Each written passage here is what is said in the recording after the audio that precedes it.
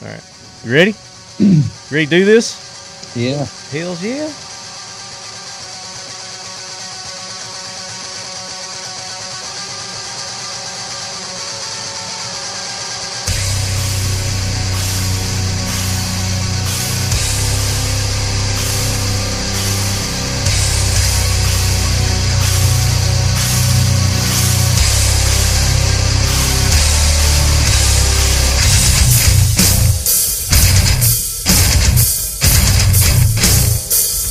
Leadheads of the male and female persuasion, we are back.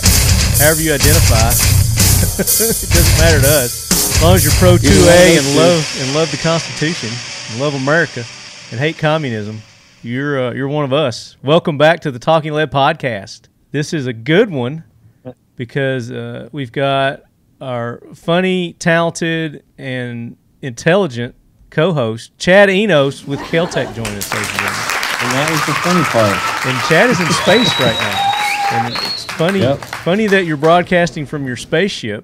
You must be a part of that NASA mission.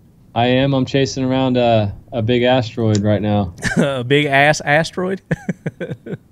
Yeah, Kel-Tec's going to be the first to shoot a shotgun on that asteroid. And you're going to mine some of the materials and start making bullets from that, right? You have your own line of asteroid bullets. How do you think we get that moon dust back to Cape Canaveral? That's why you guys are located there in where are you located? I just drew a blank. Brevard County. No, what's the town? It's my favorite. It's Cocoa Beach. Cocoa. Yeah, Cocoa Beach. My favorite place. Yeah. I love Cocoa enough. Beach. Yeah, seriously though, that's like my top 5 places in the entire world. Cocoa Beach is one of those. Really? Well, yeah. We haven't seen you here. Well, I haven't been in a while. It's one of those things where I don't want to wear it out, you know? It's a treat when I get to go. Mom down. All right. I may have to do that, especially after some things we talked about off air there. I definitely need to come down. So, check some stuff out. Man. But as I had mentioned in episodes earlier, we've got Chad on, and we're going to be talking about the Sub 2000 CQB, which I guess officially you guys have launched that now, even though you've been teasing about it for a while. At last SHOT Show, you had it there, and we talked about it a little bit. But Chad's going to talk details about that with us today, among other things. Yes, sir. But if you didn't have an opportunity yet, if you've not gone back to the last episode, make sure you go back where we had the League of Pirates and Occam Defense Solutions on, and we continued our Liberty series. And this one we focused on self-ownership, self-determination, and individual responsibility. That was a really good show. Yeah, and getting yourself prepared in the wake of this political hurricane that's about to touch down and wreak havoc. So how are you guys preparing there in Cocoa Beach for this presidential onslaught? All the preparations were done about 9 years ago. So, true to form, you know, a real prepper. We're good. Yeah. We're good. As far as the company goes, the only thing we're focused on right now is production, as usual, because when times like this happen, as you know, it becomes a seller's market, and buyers are having a hard time finding products. So we're doing everything we can to up our production, stay on top of things, run 3 24-hour shifts, et cetera, et cetera. Yeah. So we're busy. I mean, you're even launching shuttles to space with you in it to get more materials to build weapons. We're making awesome discoveries. We're innovative here. You know that. That's right. You are the company of innovation. That's one of the reasons why we love you. Always innovating. We're expanding. We need a place to put our, more machines and people. So you're looking for that asteroid, Rex, R-E-X asteroid, which we're going to talk about that coming up a little bit. But yeah, if you didn't get a chance, make sure you go to last episode. And then we've got some upcoming episodes that I want to tell you guys about that you're going to want to definitely not miss. I'm going to be doing like a book series coming up, Chad, where I'm going to have several authors on. And to kick that series off, let me find who it is. It is going to be... So we're going to have Dr. Jack Schaefer, and I don't know if any of you are familiar with him or not, but he was a former FBI agent, and his specialty was getting the truth out of people. So interrogating, getting the truth out, finding out when people were lying, that kind of stuff. So he's written a couple of books, and we're going to have him on, maybe give us some tips and tricks. He looks like a retired keyboard player from an 80s new wave band. I was going to say he looked like the Weird Science guy who sang Weird Science. He's kind of a scientist. He is. So he's an ex-FBI agent, and he wrote a book called The Truth Detector. And he goes through and talks about different techniques that the FBI uses, body language, facial tics, voice inflections, things like that, on how to tell whether somebody's lying or not, and then also how to get the truth out of them. So that's going to be a very good interview with Jack Schaefer. How did you find and book him? How do you find him? So that's a really cool interview. So I've got an in with Simon and Schuster, and they're the people who did Jack Carr's books, series of books. Oh yeah. So I had Jack Carr on. Okay. Several episodes ago. Had Clint Emerson on. So whenever he's got somebody that's kind of in our wheelhouse, he'll contact me and let me know.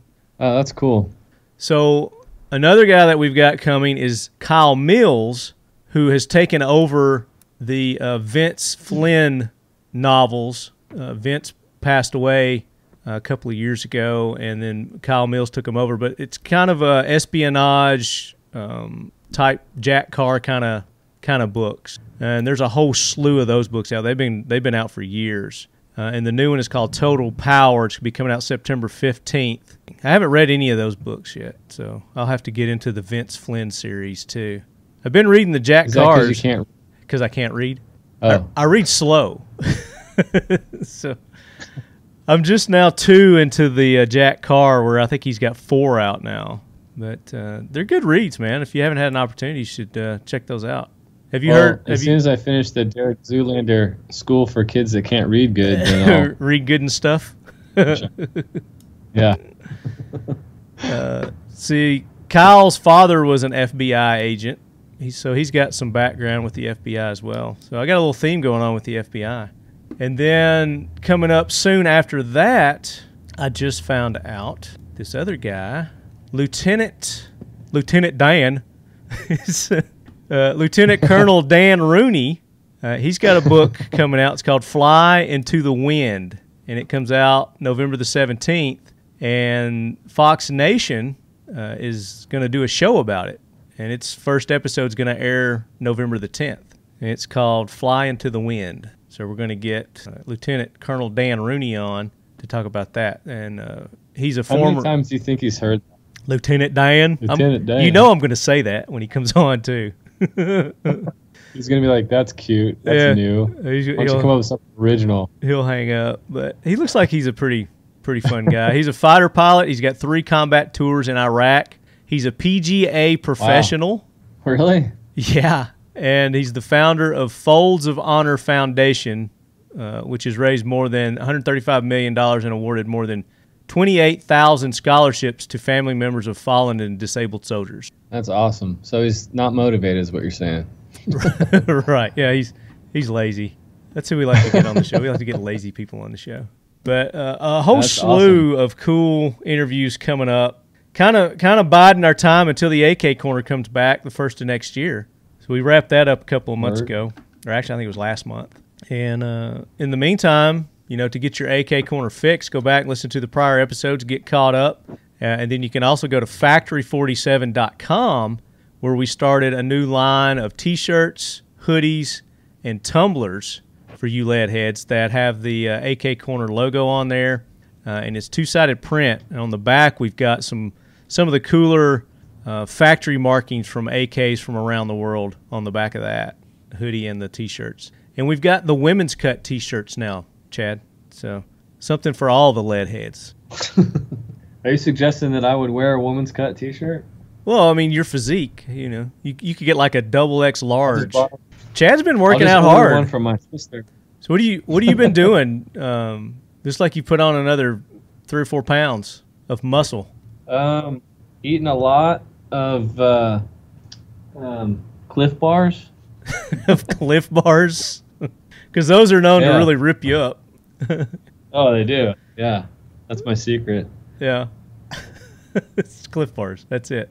No, I actually haven't been to the gym in it's been about a week and a half. I had a little procedure. Had a big old lump taken on my chest. Oh damn, son!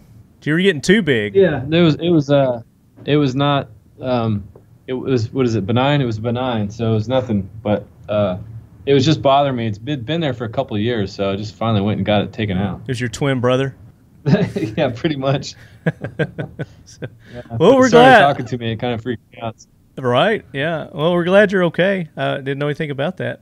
I figured it was just probably because you were concentrating too much on that pec, on your on the pec. It started growing its own pec, right. It was so big it had to start another one. The Fiocchi family has been producing high-quality ammunition since 1876. In 2020, Fiocchi's launching a full line of premium products, everything from self and home defense to the long-range categories. The Fiocchi Blue Guardian line will feature specially tuned products specifically for home and self-defense, featuring lead-free technology and the only NATO-certified zero-pollution primer in the world. Fiocchi's a proud sponsor of the Talking Lead podcast and the Leadhead Brigade. Fiocchi trains, Fiocchi protects.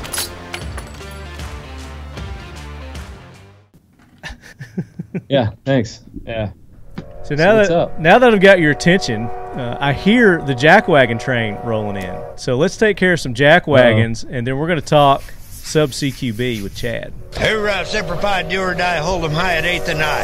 It is time for the Talking Lead Jackwagon of the week, so brace yourself, baby. So the train has stationed, Chad, and we've got a few Jackwagons.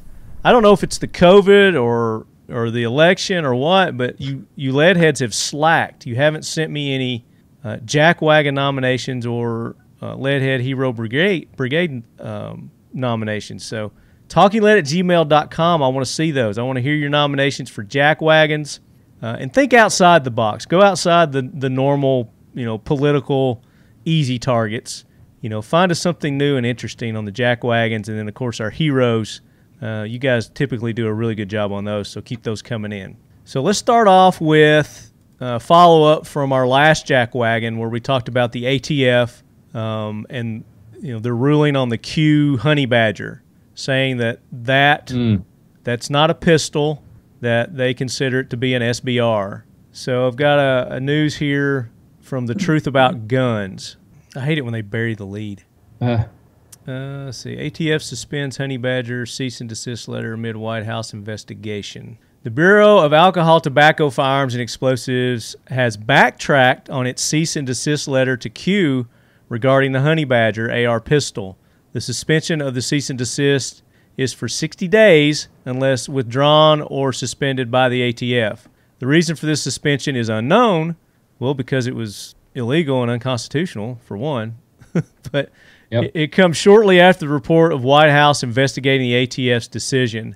However, most people seem to believe that it's a political move. It's a political move. A 60-day suspension would presumably place the cease and desist into effect well after the presidential election and after any of the country's attention has been captured by the inevitable election court battle to follow, leaving the ATF to operate in the shadows.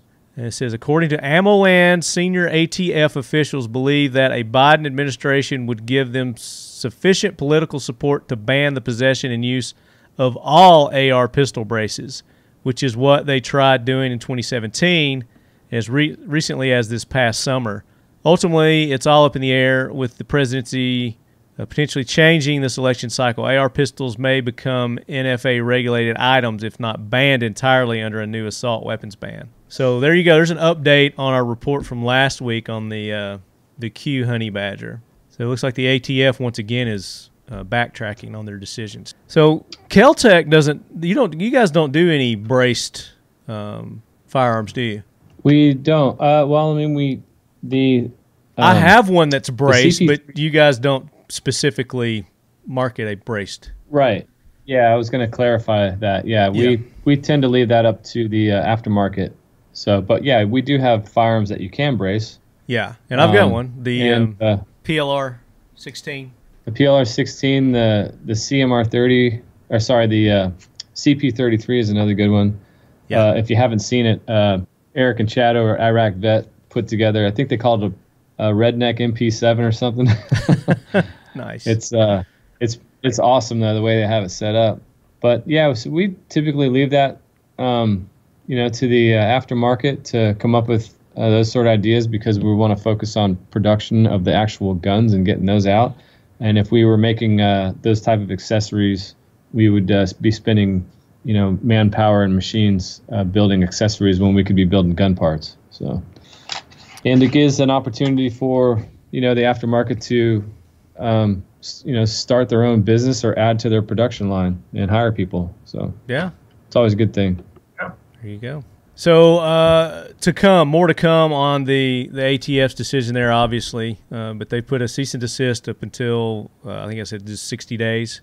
Give them 60 days, so we'll see what happens after the election. You know what the ATF could do? They could not backpedal on all this stuff and then just stop at the nonsense. You know what would be even better? Defund the ATF. Yeah, get rid of the ATF. NFA for sure. Yeah, repeal the NFA, then we wouldn't need the ATF for the most part. So you've got a Jackwagon. You got it. I do. Are you cleaning house or something? I mean, No, I got to plug in my laptop because I'm dying over here. Oh, okay. All right, get you some juice on there. Your background's killing me, dude. I love it. Oh, we're good. Come on, you like my spaceship and you know it. Wait, I got to take a screenshot of this. How do you do a screenshot? Take snapshot. Perfect. Wait, I'll give you a better one. Give me another one. It's it disappeared into your background. The gun does? Yeah, all you see is like. Oh, weird. Now you're gone. Dude, that's so weird. I think you got to back up. Doing that? I think you got to back up further. There, that'll work. Let me do that one. Take that screen. No, it's still disappearing. One more. Do one more. Perfect. So now we're done taking selfies. Let's get to Chad's Jackwagon. Okay, so my Jackwagon is a couple Florida people reloading ammo. It looks like in their own house. I don't know what they were doing. It doesn't really say, but they caught their house on fire. And I'm not even mad necessarily that they did that. What I'm mad about is that they wasted so much ammo in a time like this. Right. So it says 2 people have been hospitalized. Yeah, read that. Yeah, they're reloading ammo, and all their powder, primer, and everything burned up in their house. So, I mean, that's like gold these days. You know what? It is like gold. And the first comment was, both these half-wits are Trump voting Republicans. And the guy's right. I'm sure they were, pro-gun, pro-ammo, obviously. And it's stuff like that, that just makes us gun owners look bad, Well, accidents happen. Be careful. Accidents do happen. They do happen. And we obviously don't know the details of this. It could have been anything that started that fire. It could have been an electrical outlet or something that... I mean, it could have been their meth lab that caught fire, not their ammo. Exactly. So, but yeah, definitely, you reloaders, be careful.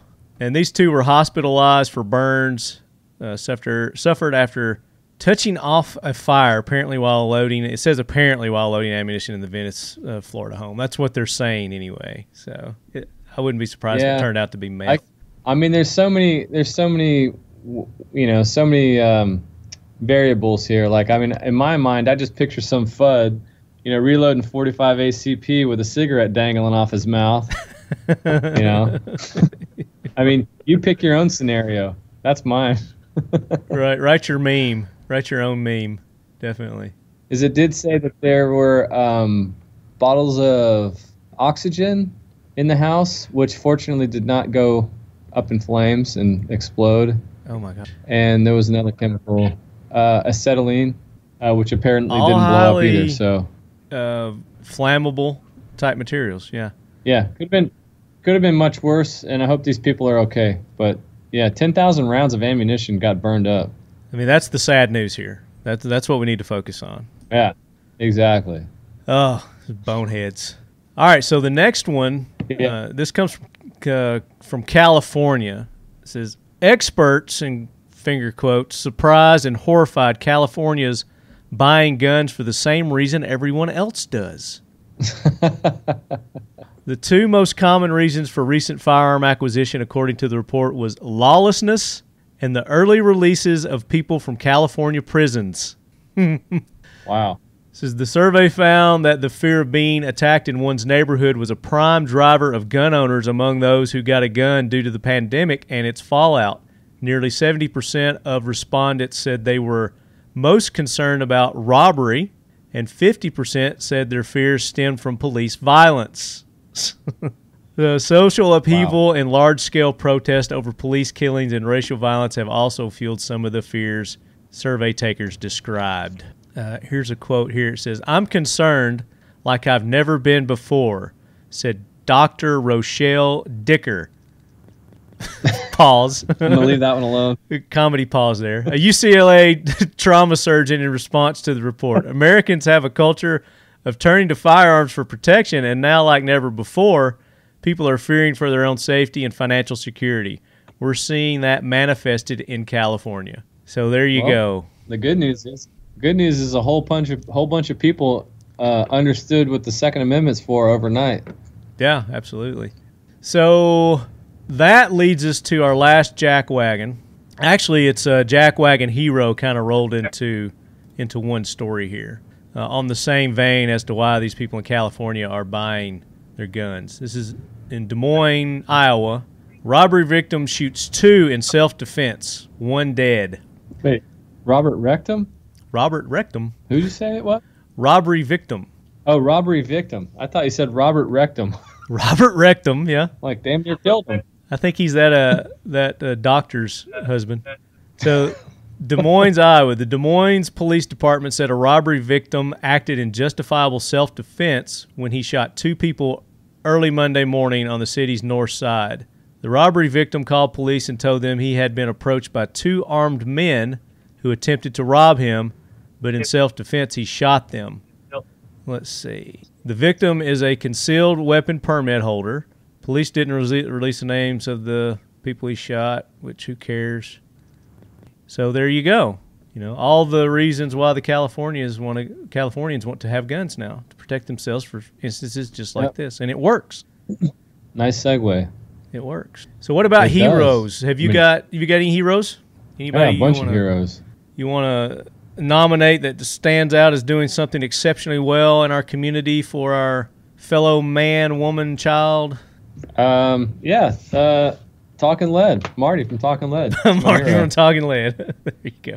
I'm just going to say it. I'll take that nomination. I'm not ashamed. I'll take that. You're on here every week doing a podcast, bringing the people in, bringing the people together. Just one big community, one big happy community here at the lead quarters, in the Leadhead Brigade. Hell yeah. So my hero is NASA. There you go. I love NASA. You know, when I grew up, I've probably mentioned this before, I wanted to be an astronaut. That was like my dream, but it didn't happen, and I became a podcaster. Well, you landed a little. Became a podcaster. You landed a little too far north. You got to come a little further south. Just a little bit. But so NASA news, we were talking about this earlier, that asteroid, if you've not heard about it. There's this asteroid that's within, Earth's grasp, I guess, and within grasp, we're talking like 200 million miles, which that's just hop, skip, and a jump. Incomprehensible distance. I can't even comprehend that. But they launched this probe satellite asteroid chaser, we'll call it. It's called Osiris, and what its mission is, it's to chase down this asteroid, and it's going to actually not really land on it, but it's got a probe, and it's going to stick its probe in the asteroid and gather some samples from this asteroid. And like a Friday night. Like a Friday night. And what they're hoping is that this material that they get from this asteroid, it's going to contain molecular precursors to life in Earth's oceans. So they're hoping that by getting the DNA, I guess, from this asteroid, it's going to be able to help tell them more about Earth, which I don't know how it's going to tell them more about Earth when it's from somewhere we don't even know where it's from. So, I mean, they're scientists. They know more than I do. Well, it's not from Earth, so they're not going to find any precursors, Earth's ocean stuff on it. I mean, just common sense would tell you that, right? Yeah. And you can't abandon common sense when you're talking about science. And the asteroid, I think they're calling it Bennu, B-E-N-N-U, says it contains material from early solar systems, or from the early solar system. So maybe, you know, that if the Big Bang Theory holds true, then that's, you know, we all came from that, according to the Big Bang Theory. Well, there is no such thing as a Big Bang, so... How do you know? How do you know there's no such thing as a Big Bang? Well, because, again, you have to... Science and logic have to go hand in hand. It's impossible. Otherwise, you're just doing random theories, which the Big Bang, I'll remind everybody, is a theory. And it's a stupid theory to begin with, because nothing has never come, or something has never come from nothing, ever. Something came from somewhere, but there had to be some something to bring that something to what we got. You get into that chicken and the egg. The chicken, fully grown. Chicken or the egg.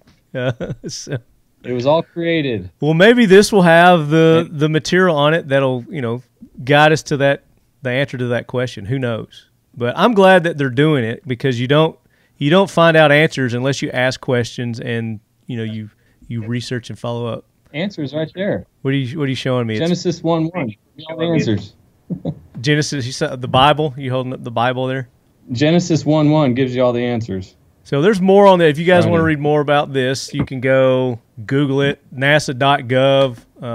You can get up-to-date information on it there, pictures, whatnot. But, you know, I think it's pretty amazing that we can send probes out that far, you know, send our technology out 200 million miles. And, you know, it's like, you know, I like archaeology also. You know, it's like a deep space archaeological mission, you know. It's amazing, not that we can just send it there, but it sends stuff back. Yeah, like you can bring it back. You retrieve it. That's the amazing part to me. Yeah, this sucker's is scooping it up, and it's going to come back home. I mean, that's the goal. And then the detailed photos that we get from a lot of these planets, or from, you know, a lot of these spacecraft of the planets, is just incredible. Yeah, like detailed images of planets that are millions and millions of miles away. It's crazy. Yeah, and just think though, I mean, be able to see machinery up like that, and then to start mining these materials that are on these asteroids or these other planets, you know, bring them back here, and then, I mean, there's no telling what kind of, you know, improvements that we're going to be able to make to our homes, medicines, our guns. I mean, let's say this is a gun podcast. I mean, I'm thinking, what kind of cool weaponry can we make out of this? You know, what kind of new knife, you know, what kind of cool knife can we make as, you know, my next Skinner is going to be coming from that rock right there, maybe. Which is I'll make a prediction. All right. I'll make a prediction about what they're going to find. All right. Rocks. They're going to find. You don't think they're going to find minerals? Maybe some new metals? Yeah. Some different kind of metals? Rocks are. Yeah. I don't know. It's interesting. I mean, it'd be cool if they found some heavy metal. There is a company that has made some firearms from meteorites.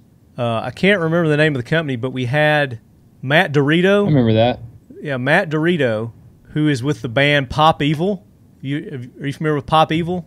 I think I've heard of him because of you, maybe. Yeah, so Matt is like the guitarist or bassist for Pop Evil, but he also worked for this firearms company.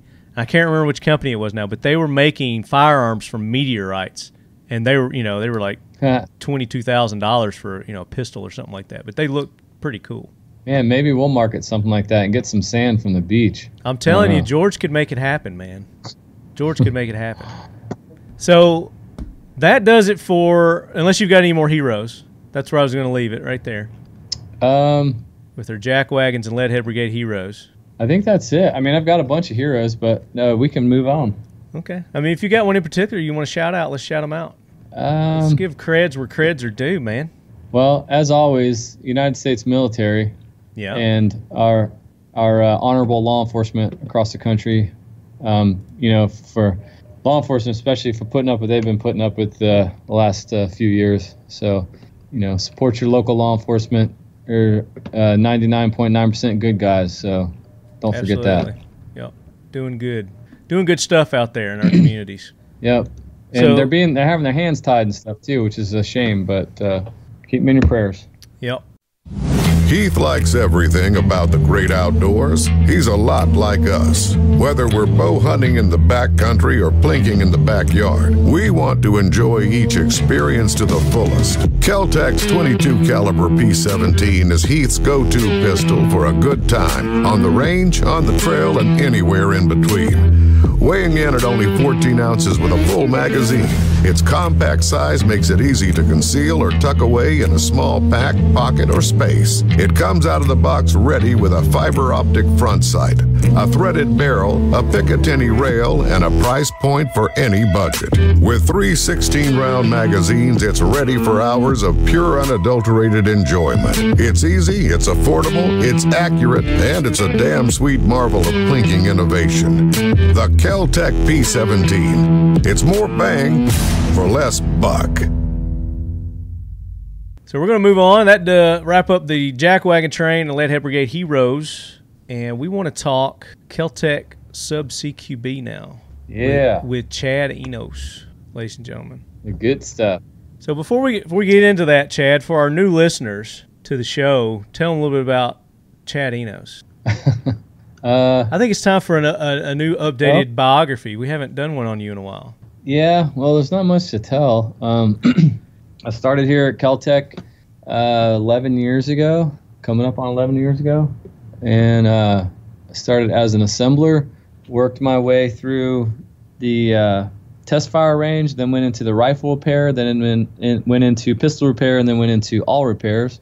Then I went to customer service, and then I landed in marketing, and that's what I've been doing the last about 6 years or so. Yeah, so the better half of your time there, you've been in the marketing side of things. And I'm sure... Yeah, we didn't have one before. You didn't have one before? No, we didn't have a marketing department per se. We did marketing, obviously, but we had hired out companies to do it for us, and it was pretty meager. Right. So they sort of started the marketing department with myself and Matt Stanek, who's our videographer, and he does a lot. He has a bunch of other hats he wears here too.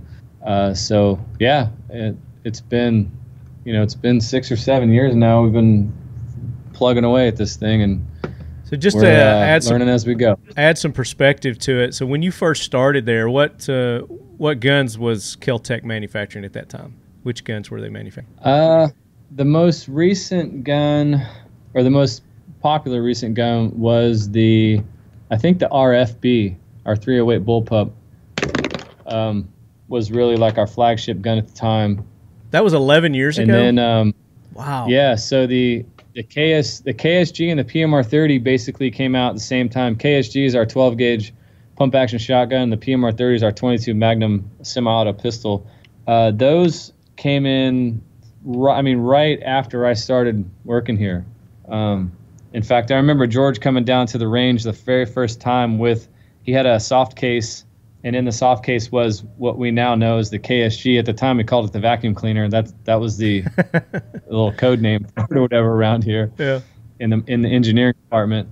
But yeah, since I was working in the test fire range at the time, he brought it down there and he pulled it out of the case, and I was the only guy down there, and he kind of stuck his head in the window and waved at me to come into the range, and I came into the range, and so he could let me see it, see what he was working on. Yeah.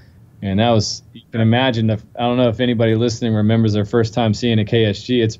It's pretty wild, So I had that same experience as everybody else, when he came down there with that thing and pulled it out of the bag. I was like, what in the heck is that? And I could tell by the bore it was, shotgun, yeah. But I didn't know at all how it worked or what it was. I thought maybe, and it looked like a class 3 weapon because it was so short. So yeah, that was back in the day when we very first started developing the KSG, and then the PMR-30 was right on its heels. So that's how long I've been here. And those were really the two coolest things, and kind of still are. To date, they're our biggest sellers. But we do have some newer products coming up that are going to sideline those guns as far as popularity, but they'll be right there with it. Yeah, from what I know, yeah, definitely. And the Kel-Tec Sub 2000 in it, of itself is one of your most popular, I would say, also, and one of the more innovative ones. It really is. And the weird thing is, the Sub 2000 didn't even really start to take off until I don't know. I mean, it was always somewhat popular, but nobody really knew what it was. It was popular among Kel-Tec customers, people that knew who we were. Right. But back even when I started just 11 years ago, I mean, we weren't really quite on the map yet, and the Sub 2000. So, by default, the Sub 2000 wasn't really all that popular either. But, after I started here, and then especially leading up to, the Obama elections and things like that, things started to pick up. But the Sub 2K really took off, especially when the second gen came out. When we introduced that, it really became a big hit. But yeah, you're right. That's another one of our big sellers too.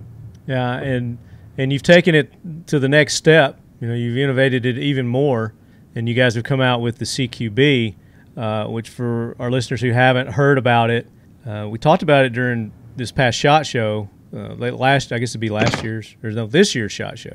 We're still in this year. Yeah, I know. Confused by that too. It seems like it was 2 years ago, but I know. When I ask people, "Are you going to SHOT Show this year?" They're like, "We already went." Yeah, exactly. I mean, next year. And the CQB is an integrally suppressed Sub 2000, and I got to get some hands on with it. Got to shoot it, and I mean, it was a delight, man. It was everything that I was hoping it would be, and I can't wait to get one. But just like everybody else, let's talk about the design of the Sub 2000 CQB in relation to your base platform, the Sub 2000. The standard one. Yeah. So the standard Sub 2000 has a 16-inch barrel. It folds in half. That's the coolest attribute of that gun. It actually folds in half. We make a multi-mag variant that takes 10 different magazines, and we also make the Glock variants, which are the most popular ones because Glock magazines are everywhere, and you can get the 33-round mags, et cetera, in 9mm and whatever 30 round and 40 cal. So we do make it in 9mm and 40 caliber. The Sub CQB, however, as of now anyway, it only takes Glock 17 mags, and it's the 9mm. And it technically has and I'm using technically with air quotes. Yeah. It has a 16-inch barrel, and 4.25 inches of it are rifled, and the rest of it is K baffles. Okay. And then it obviously has a sleeve over it. The cool thing about the sleeve is it rotates, so you can actually keep your optic on there. The outer barrel shroud has pick rail section on top and bottom, and you can rotate 90 degrees and still fold the gun up with your optic on there. Nice. So that's a pretty cool feature. So you're getting a suppressor with a single tack stamp, and you get the ability to add an optic to the gun while still being able to fold the thing. So it's pretty neat. And there's a couple other little bells and whistles in it. It comes with a brass bolt, which kind of helps with mitigate recoil. Anytime you add a suppressor, it's going to add a little more back pressure. So it actually shoots nicer than the original Sub 2000. Very smooth without a suppressor. So. I mean, the original one is smooth anyway. It is, yeah. It's not a rough shooter at all. This one, I've got, I need to post it on our website, but I've got on my YouTube channel, I've got some video shooting it, both at targets and into the dirt, and you can really hear how quiet it is. I was running the 165 grain Freedom Munitions Hush ammo, but any subsonic ammo out of that thing is pretty much Hollywood quiet. So it's pretty neat. It's a pretty neat gun. Yeah. And the fact that you can fold a suppressed 9mm rifle is pretty neat. Yeah, absolutely. And the fact that it's integrally suppressed, where you don't have a taking it on and off kind of thing. It's built into it. It's permanent. Kind of thing. So I really So it's a single tack stamp.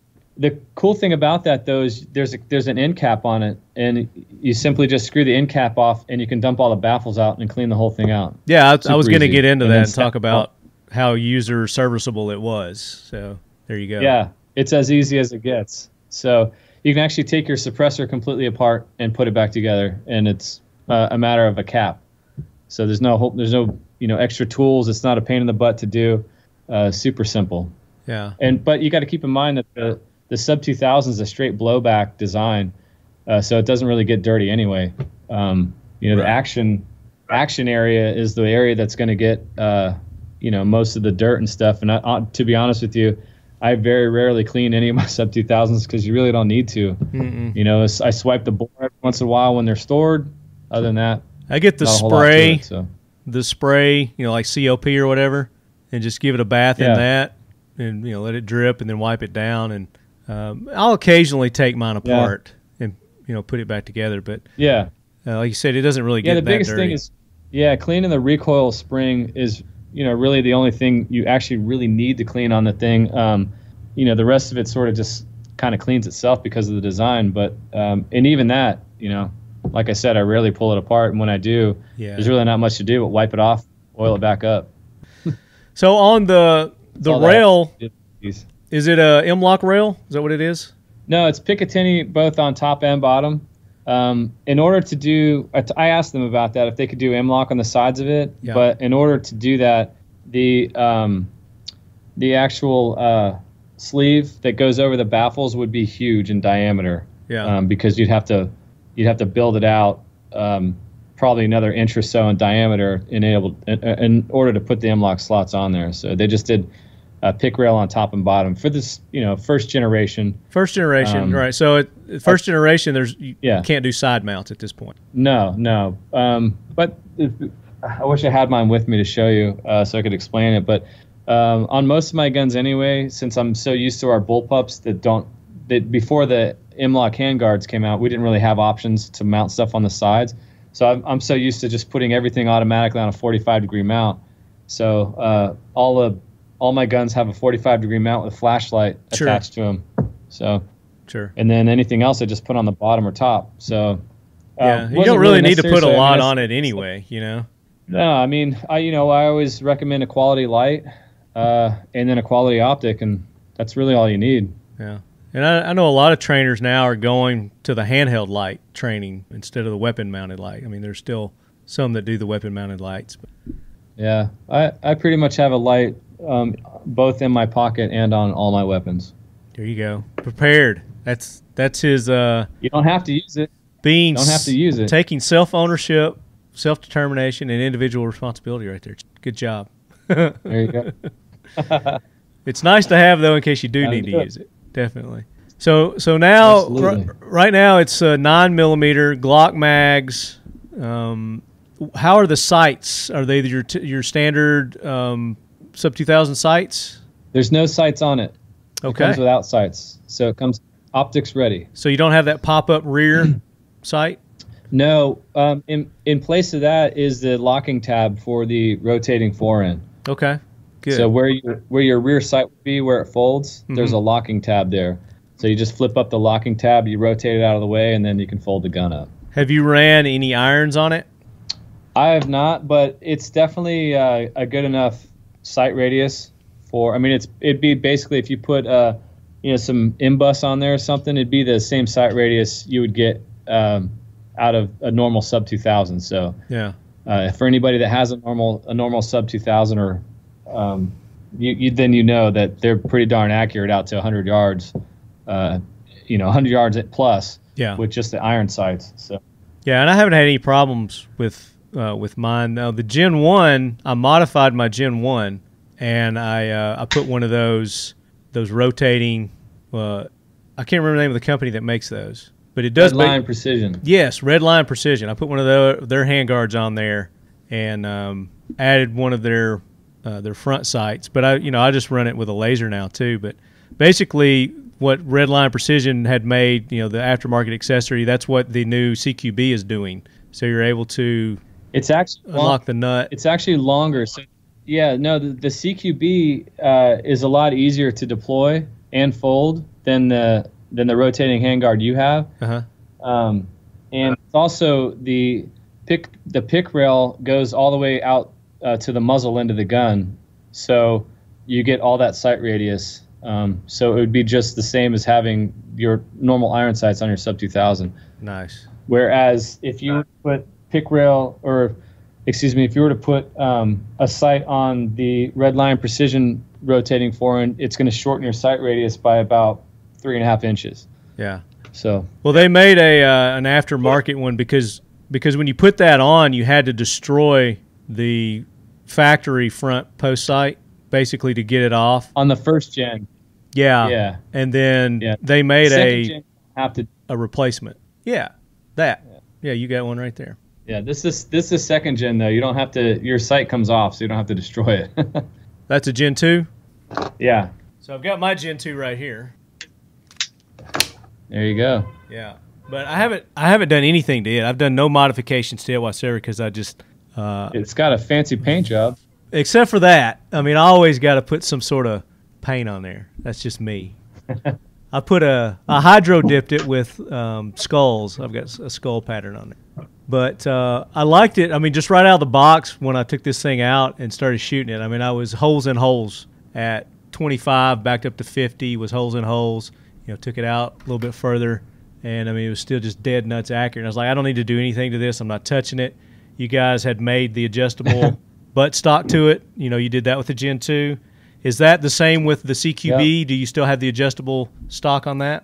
It does. Everything from the hinge back is a normal Sub 2000. Okay. With the exception of the bolt. The bolt's a brass bolt. So.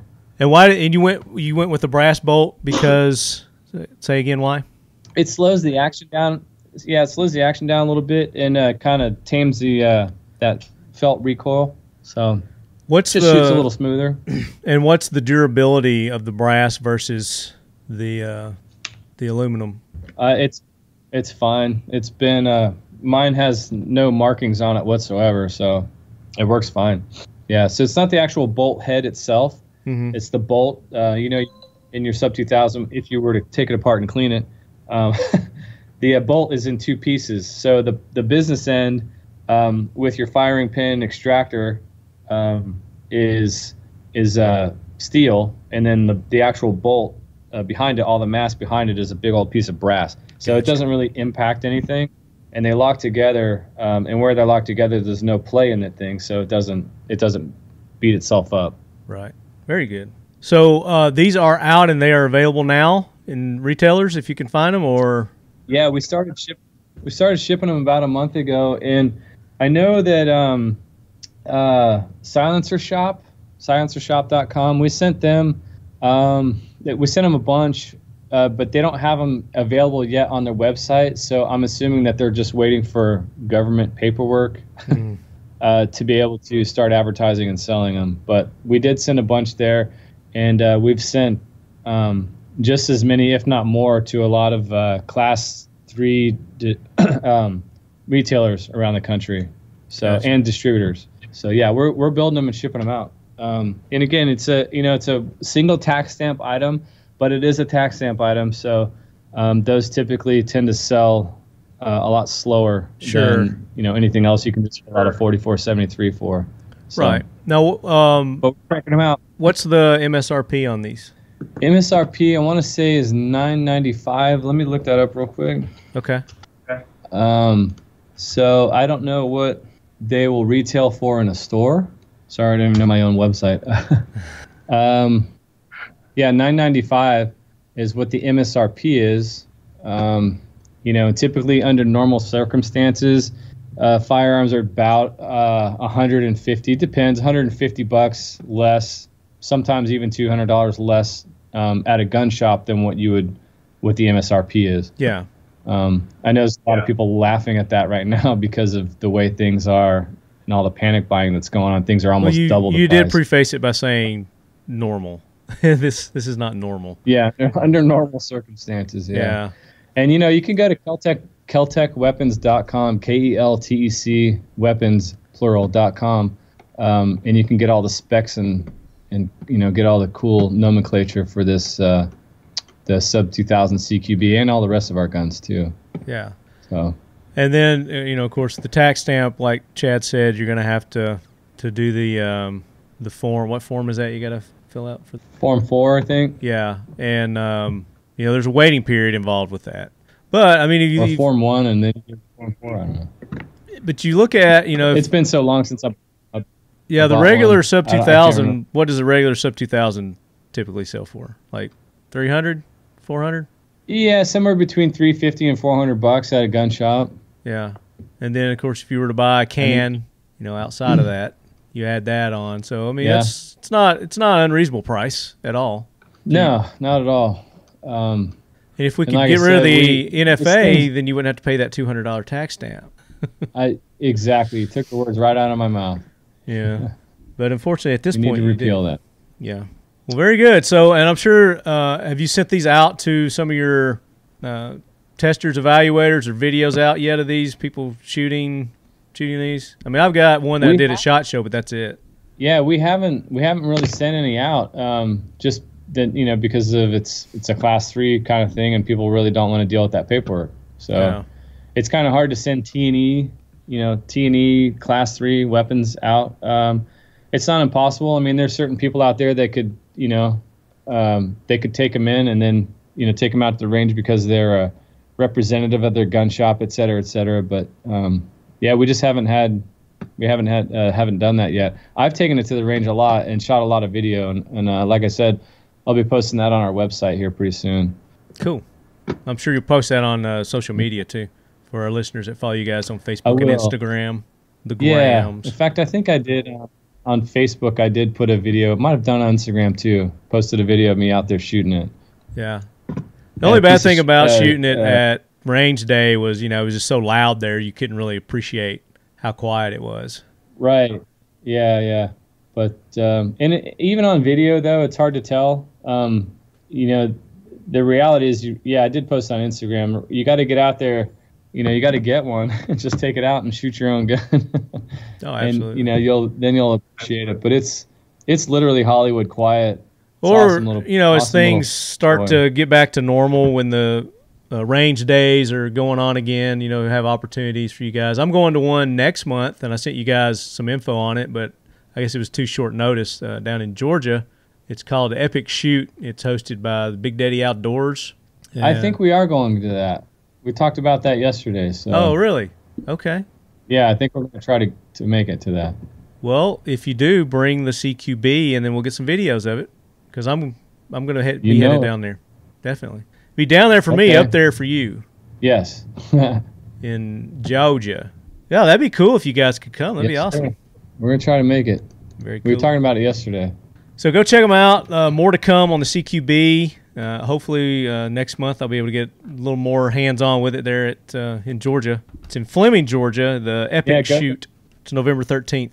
Go to Instagram, type in Kel-Tec Weapons, and you'll see a video of me shooting it on there. Cool. And then I had one up for a while. It's probably still on Instagram, but when we did the range day, but it's hard to really tell. But it's still, the looks of this thing are just awesome. This is the way it should have looked to begin with. I really love it. You remember when we went to the Iraq vet? It wasn't an Iraq vet shoot, but it was something that you and I went to, and Peter Palma was there, and I can't remember who else was there. But it was just a little get together, and you'd brought some cool stuff, and had the Sub 2000 there, and we put a can on it while we were there, and we were kind of talking about it even way back then. Oh yeah, yep, yeah. And I ended up coming back from that trip and chopping my barrel down to 9 inches and putting a silencer co on there. Nice. And when I did that, got the tax stamp, the 2 tax stamps and all that for it and everything. And when I did that, the engineer that designed this Sub 2000 CQB was basically modeling the gun after what I'd modified, when I came home from that trip. Right. So that's funny that you say that. Yeah, I remember. You and I were talking about that a couple of months ago, because I saw a video from that, and it was an RF. I think it was the RFB. It might have been an RDB, but it had wood. It had wood furniture. Yeah, the RDB. The M43. The M43. I still have just wet dreams about that. Well, we're gonna definitely be putting that gun out. I know everybody's probably laughing because it's been forever, but yeah, The biggest problem we've had with that is actually finding someone to stamp the receivers, believe it or not, because apparently that's a dying art. Really? Yeah. So yeah, we've been trying to resource that, and we found people that can do it and do a quality job. It's just that they can't do the quantity that we need for it. So we're thinking about doing the gun as sort of a limited production release each year with a different finish, and then also maybe add some cool little bells and whistles in the box, so you know it's kind of different each year. Yeah. So we're talking about doing that. But yeah, we're definitely going to release that. It really looked good with the wood furniture, man, especially since I've been doing this. Yeah, it really does. This AK corner, and I saw that, I was just like, man, that is so, like Eastern European kind of look to it. It's really cool. Very much, especially remember had the matching bayonet sheath on it and everything. Yeah. Yeah, it was really cool. I think it would be very well received, but again, I think it'd probably be best in, like you said, like a limited edition kind of thing, limited quantity. Because I don't think everybody would appreciate it as much as others. Be kind of a collector's. Yeah, definitely. So that's what we're talking about doing. I mean, we talk about that gun, probably once a week around here. So it's not dead. It's not dead in the water. We're still working on it. Very cool. So I've got my 17 RDB 17 with the Defender furniture on it, set up for hunting because I told you, I'm going to take it out for deer hunting season here. Starts the 23rd of November.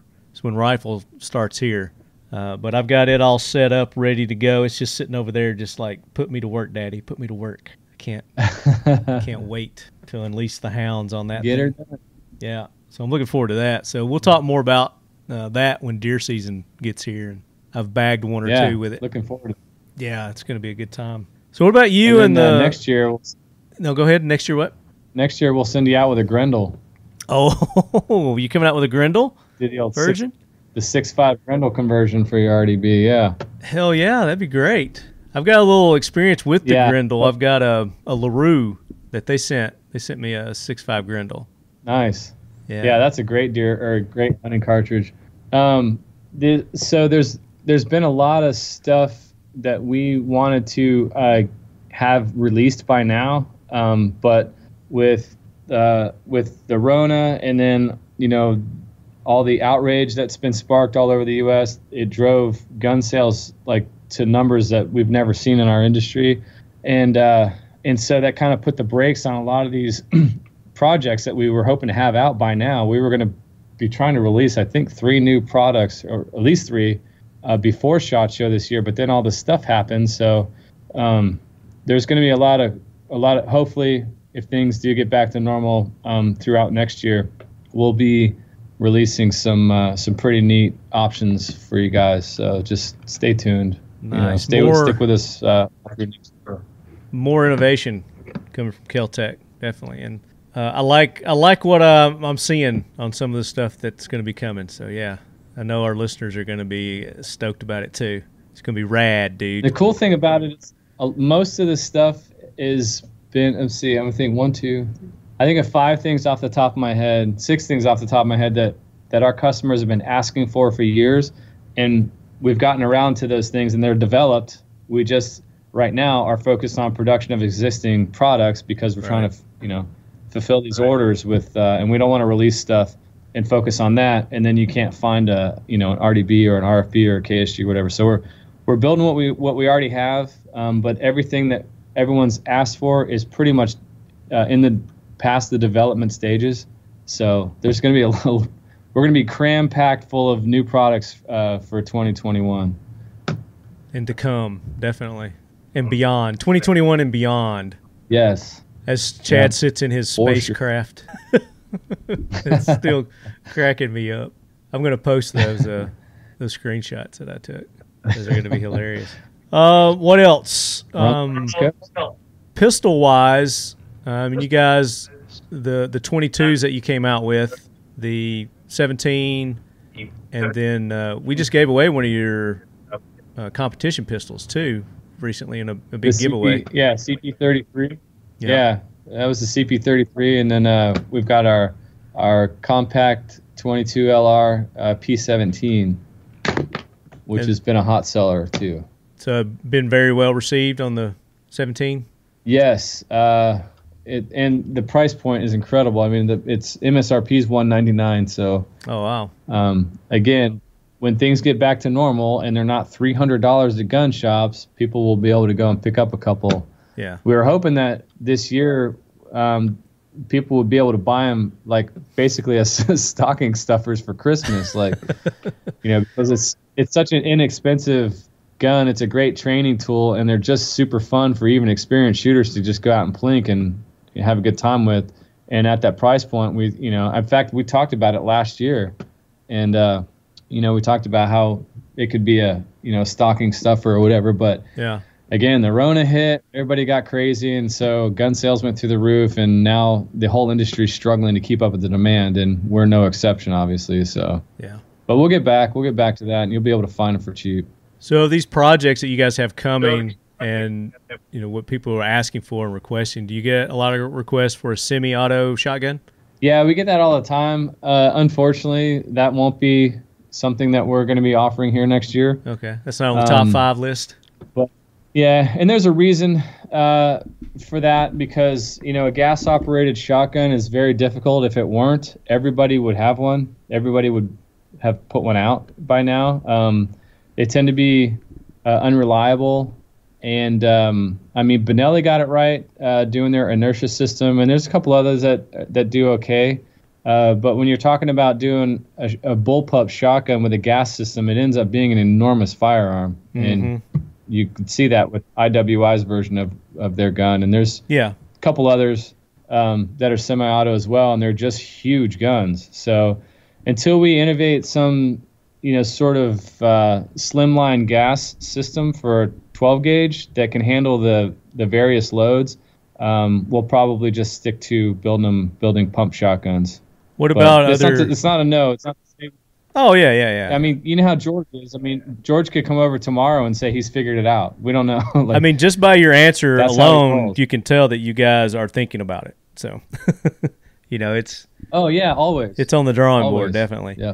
What about other gauges for shotguns for your KSG? I got to keep my mouth shut. Okay. That's one of the things that's going to be coming next year. I got you. And you're going to be this thing is really cool, man. Okay. All right. Yeah, that's all I can say. It's awesome. All right. I won't dig. I won't jeopardize you there. Let's see what else. What about 9mm pistols? 9mm pistols. Yeah, we've got a really cool pistol coming too. I can't really say much about it other than to say it's going to be a replacement for the P11, but with all the modern amenities of a polymer 9mm pistol. So without giving too much away, that's the platform. So we're not reinventing the wheel on anything. It's basically just going to be our version of a really neat polymer 9mm. Cool. So it's very cool. Outside of firearms, there's some things that you guys do as well. Are you looking at anything outside of firearms as far as gear, kit, like accessories? Yeah. Oh wait, what'd you say? What kind of kit? I said gear, kit, accessories. Outside of the firearms themselves. Because you've done knives before, you've done flashlights, right. You've done some other things. Yeah, there's been some accessories drawn up. Whether we'll actually make them or not, it remains to be seen because of the industry right now.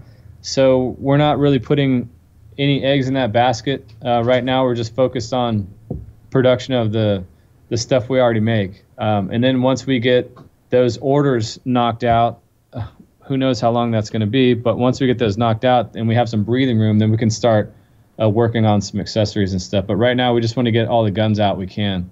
Sure. And are cans on your radar? Well, yeah, the can that's I should have mentioned that before with the CQB, the suppressor that makes sense, yeah. integrated into that gun is actually our design.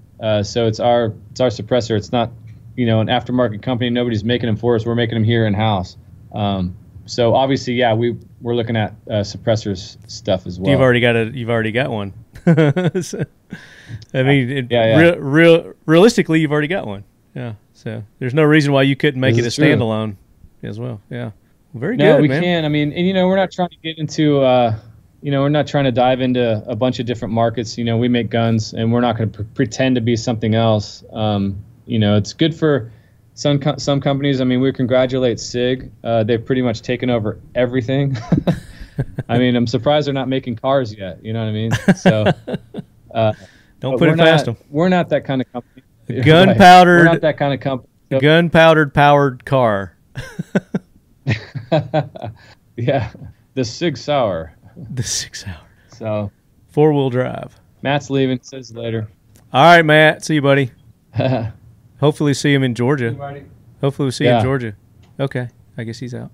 Well, very good. No, he left. So some awesome things coming from Kel-Tec, sponsors of the Talking Lead podcast. I'm very proud to have you guys on board. Always impressed with the innovation and the technology that's coming out of Cocoa Beach, Florida there. We appreciate it. We always love being on the show. So make sure you guys go to their website, go to his Instagram page, check out those videos that he was talking about. And then, of course, they're always dropping news. A lot of times, don't even tell me when you're dropping news and you'll drop it. So you can't always rely on me to give you the latest and greatest from Kel-Tec, but we are the show for exclusives. So check back with us periodically on Kel-Tec. So as I mentioned, the Epic Shoot coming up November 13th in Fleming, Georgia. I'm going to be going down there. We got Bildo coming from Michigan. He's going to ride down there with me too. Bildo with the Federal Law Enforcement Officers Association. And Drew was going to go. I don't know if Drew's still going to go or not, but Drew with Century was going to go down there with me too. So that's going to be a good time. Hopefully Kel-Tec will be there and we can get some videos with that CQB. And maybe you bring that other thing too.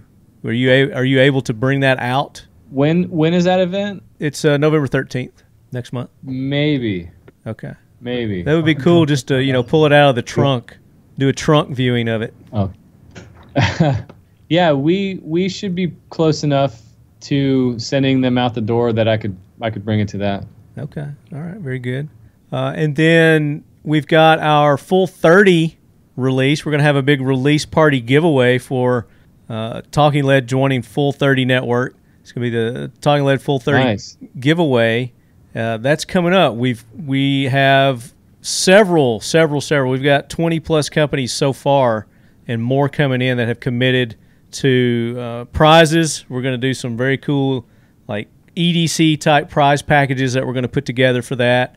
Don't know exactly how many we're going to do, but we expect that we're going to have definitely more than one winner. But we'll probably put together at least 10, 5 to 10 prize packages for that, if not more. More a chicken dinner. More information, and it might be if Kentucky Fried sponsors. We'll throw that in there. As that information becomes more solid, we're gonna do social media release on it, email release. So we'll send you out all the information. We'll talk about it here on the show. You're not gonna miss out on it. Don't worry. We'll give you plenty of notice, and it's gonna run for like 2 weeks, so you have plenty of time to sign up and have an opportunity to take part in that giveaway. And then coming February, our AK Koncepts training course with 212 Training Group here in Nashville, Tennessee at Royal Range, USA. February the 20th and 21st, we're doing a 2-day AK course where Jared with 212 Training is going to be instructing that. And you can go to his website now at 212training.com, and you can go ahead and sign up for those. It is available to sign up for. You have to have your own ammo, but if you don't have your ammo, Royal Range has ammo there, so you could buy it on site when you get there or make arrangements, call them ahead of time and have them put some back for you to go ahead and secure that ammo. It's something like 1,000 rounds, 800 to 1,000 rounds, and then you'll need some like handgun ammo too, because we're practice transitions and things like that. So it's going to be a really, really fun course. We're going to have giveaways at that class also. So we'll set up some sort of fun like shooting competitions in between breaks, and students will have the opportunity to win some cool prizes. And we're going to have the AK Corner apparel there too. So each class member is going to get a Talking Lead AK Corner T-shirt too from Factory 47. So that's going to be cool. And then I'm pretty sure we're going to have like meals, like your lunch or whatever provided too. So you're going to get a lot for the value of the class there. So I'm sure you go and sign up. I think it's only like $300 a day to do that too. So make sure you go sign up for that. And we're going to have some guests as well. Some, how do I say it? Personalities, Chad, would you say? Well, sure. We'll have some gun industry personalities there. So you never know who's going to show up for a Talking Lead class. But that's in February, so you got plenty of time to sign up, but go ahead and do it now because there's only 20 slots available. And I think 10 of them have already, and we just dropped it the other day. I think 10 of them are already, half of them are already sold out. So hurry, get her done. Chad, any parting words for the lead heads? Now's the time. I know ammo is expensive, but you can't stop your training. So if you can't take a class like that, at least be out at the range, take a box of ammo a month, which isn't much, and just make the most of it. Get out there and keep your training, especially now. The world ain't getting any safer, so don't slack on your training. Yeah, absolutely. Train. That's what we talk about here. And you can do it with a professional February 20th to 21st in Nashville at Royal Range. There you go. And like you said, the ammo, ammo's tough. Call Royal Range and, like I said, go ahead and secure your ammo if you don't already have some ammo. You don't have to worry about shipping it or bringing it with you or whatever. It'll be there waiting on you. The thing about those classes that's really cool is that you're not just going through the motions. You're actually pushing yourself, and you're doing it with a bunch of other people. And so it's just fun. Like, it can get really, really fun. And this is going to be even funner because it's with a bunch of lead heads. A bunch of you listeners are going to be taking this class. So it's already a bunch of people that are like-minded. You're just going to be out there having a good time. That's right. Absolutely. And you can ask some of the cool. Yeah, you can ask some of the participants that took part in our last one that we did with Pincus there in Nashville. We did some giveaways and did some fun things there too, and they had a good time. Shenanigans. When I'm around, shenanigans happen, Chad. I'm a shenanigan instigator. I instigate shenanigans. An instigator. So I was going to show you. I got my can out of jail the other day. So I got the Atlas Defense Atlas. It's called the Atlas. So it's a 300 Win Mag rated suppressor. Is that a 30 cal can? 30 cal can. It'll go up to 300 Win Mag, and I can go down to 5.56 with it. I've got it on a 300 blackout right now. Oh, nice. On a 300 blackout SBR. So sexy. Sexy. But I want to put it on the RDB. I got to get an adapter to put on there. But not till after hunting season because I've got it dialed in for hunting season, so I can't touch it until after then. I don't want to jack up my sights I got on it. So anything else? Have we talked about everything? Everything we need to talk about Kel-Tec wise? I think so, man. Okay. Very good. Yeah. It's just all we got to do is survive the rest of 2020, man. So survival is key, especially with this hurricane, this election coming up. It's about ready to hit us. Make sure you go and support all those companies that make this show possible. Kel-Tec Weapons, KelTecWeapons.com. Hey. Yeah. And we need all you gun owners out there to vote. Go vote. Don't forget to vote. Don't think this thing's a slam dunk. Definitely get out there and vote, and make sure you're researched on your local politicians and vote accordingly. Absolutely. I mean, that's the that can do the most harm or the most good is your local politicians. So be very alert and aware of who you're electing. Yep. It's not just about the presidential election. It's about your community as well. So make sure you get it all sorted out and then go vote. Yeah. And prime examples of that are, I mean, you look at what happened in Washington, in Portland, in Oregon. Those local leaders there really failed their community. So, it all depends on who you put in locally. And they're still failing. Still, Chicago, still, New York, still. But definitely vote. Go ahead. You're one election away from possibly having decades of just chaos in your own city. So yeah, one election you away gotta from think about those communism. things. Yeah. Yeah, exactly. But you also help by supporting those that support this show. So cast your vote for Kel-Tec. You cast your vote for Kel-Tec by going to your local retailer and getting on that waiting list for this Sub CQB, for the RDB, for the P17, for the CP33. They may not be there, but get on the list. You get the KS7. KSG. Yeah. Sub 2000. RDB, RFBs. I mean, you guys have a slew. Are you still making the PLR 16s? We are. Yep. So I've got one of those. Everything. You've seen mine kitted out. That's the one that I put a brace on. I braced my PLR that looks so cool. 16, and oh man, it is so fun to shoot too. I love it. Fiocchi Ammo. Go and support Fiocchi. Show them some love on their social media, on their website, and then of course buying their ammo when it's available. If you can find it, buy it. It's good stuff. 12 gauge. They got some really good 12 gauge for pheasant hunting, bird hunting, and then of course they've got some good buckshot too. And I've been running some of that buckshot. They've got excellent. Yeah, go ahead. Excellent slug. We run their slugs in competition. They're great. Yeah, so go check them out. Fiocchi.